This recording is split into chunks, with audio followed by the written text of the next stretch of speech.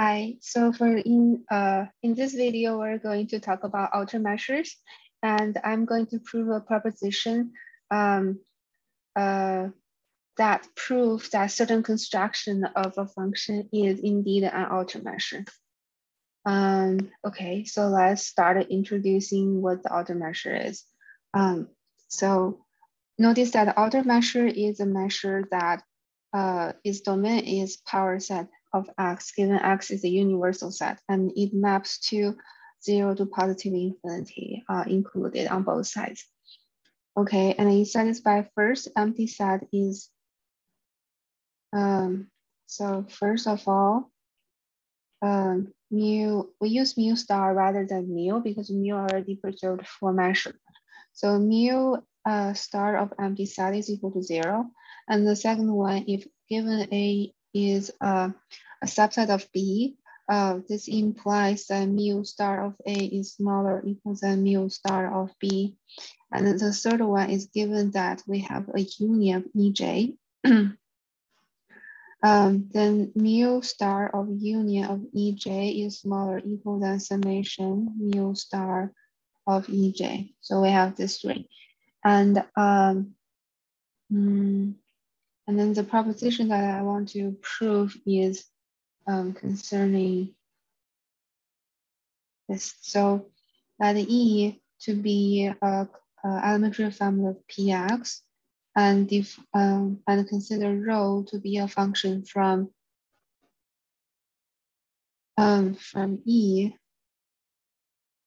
to 0 infinity, will require that empty set is in E, X is in E, and rho of empty set is equal to 0. So rho can be any function as long as it satisfies those. And then mu star of A is equal to infimum summation I to infinity rho of EJ, where EJ is in E and A is a subset of the union of EJ. It is an outer measure. So that is our proposition, and we're trying to prove it. Okay, so first of all, mu star of empty set is equal to 0 since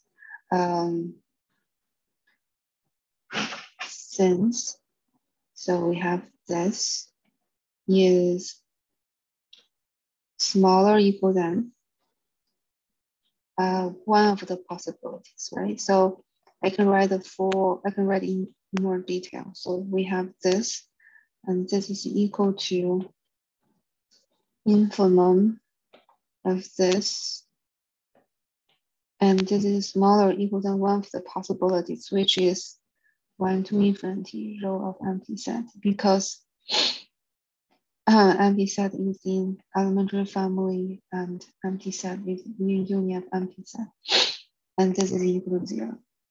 And we know this is larger or equal than 0, therefore mu star of empty set is equal to 0, and we're done for first step. So for the second step,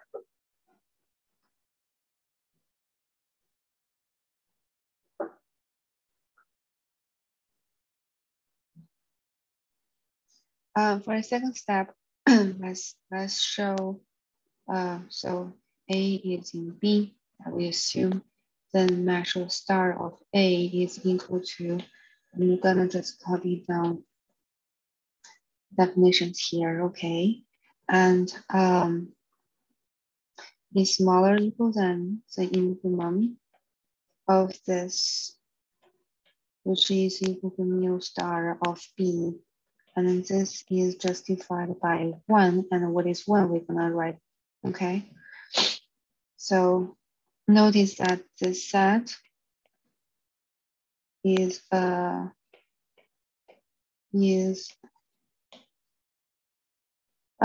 this set is which one? So sorry, I need to change this to B. Okay, so we need to show inclusions, right? Okay, if a set that is a if a union of set that covers that is that contains B, then it certainly contains A. So this is inclusion. But if a cover that, but if a union that contains A, it is not necessarily contains B. Okay, and therefore, if you put the infimum, because we have more comparisons over here, and then the infimum over here is going to be smaller or equal than, and that is our one. Okay, and then we're using this fact, and therefore we're done. And then the last step is, which is a little bit more complete. So, so we have let E1, E2 in be subset of X, right? Okay, be subset of X, and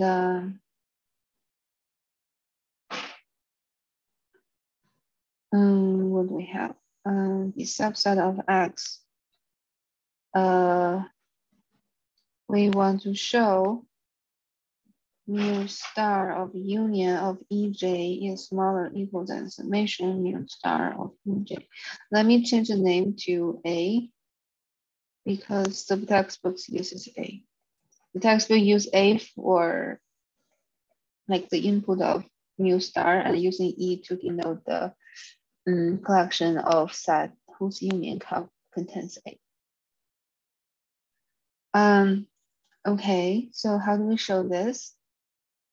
Well, first of all,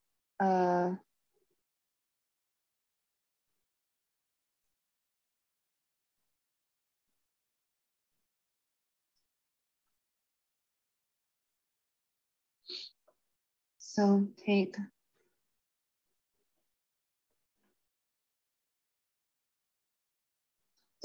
AJ, this we know the AJ subset of X, right? And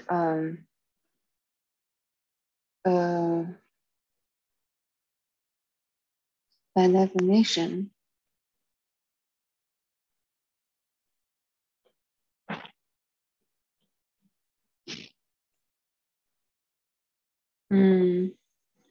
I'm just gonna say EJK, EJK, EJK, okay?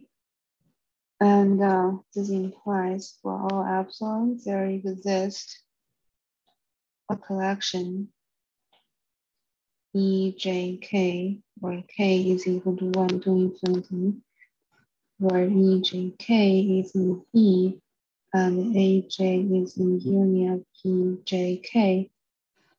K is equal to 1 to infinity, such that infimum, so mu such that this is going to be such that this is going to be smaller or equal than mu star AJ plus epsilon times 2 negative J. And if we do on both, do another one. So summation J is equal to infinity of K is equal to infinity of this on both sides.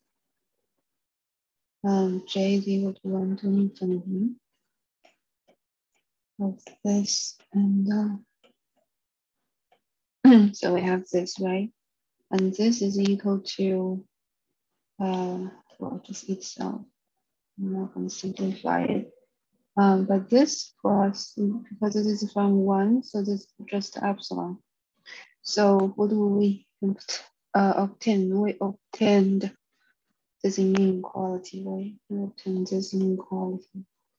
And I think we're going to use it later, so I'm calling it 2. Now, so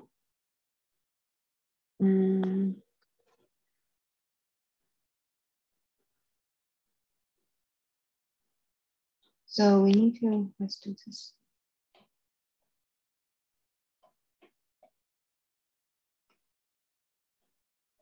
So we have this, right? So this is equal to, this is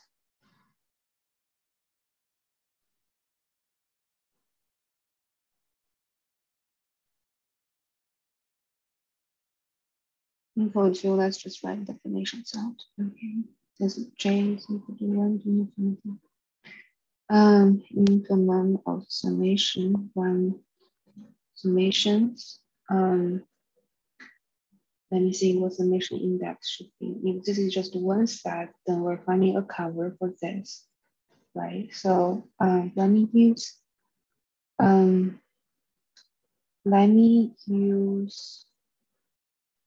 let me just use K. I think doesn't matter. K is equal to 1 to infinity rho of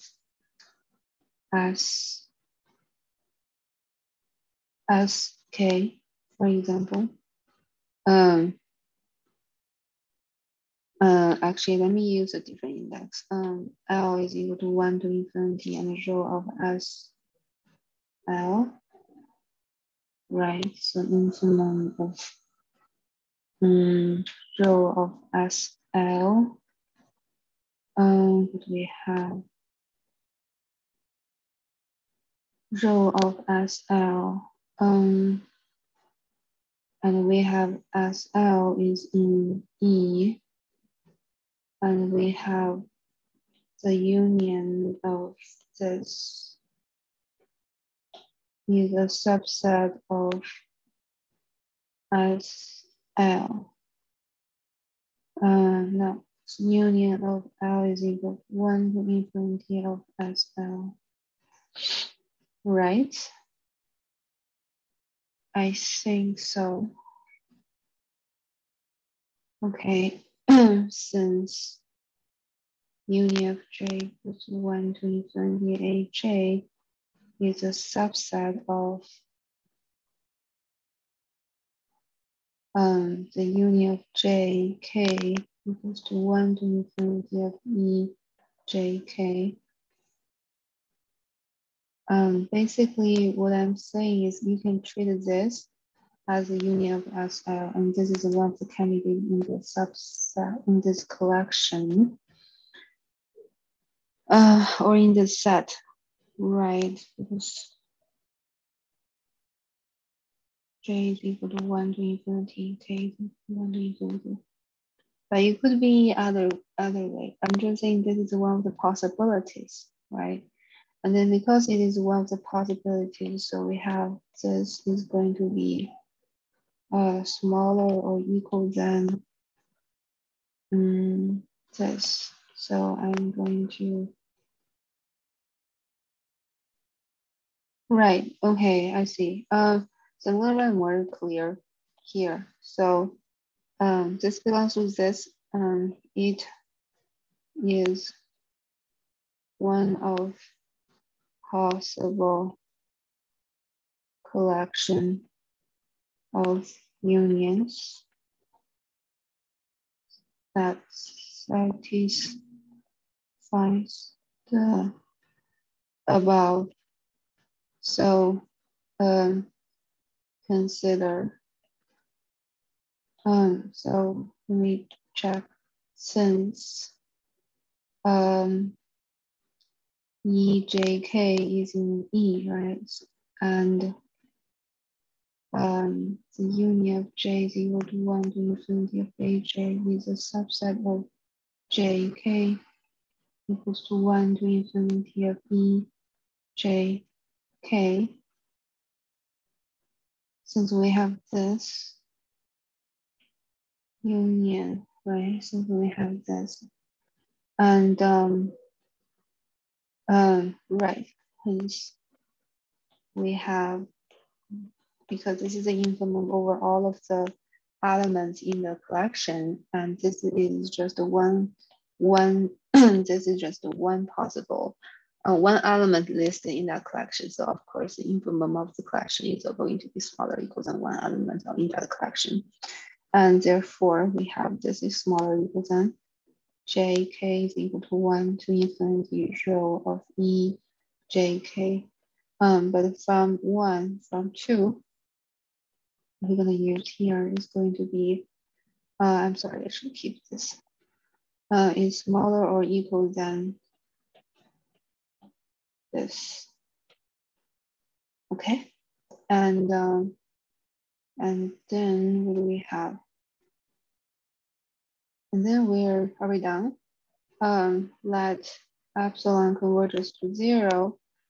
So we have this is smaller or equal than this, and we're done. So here we go.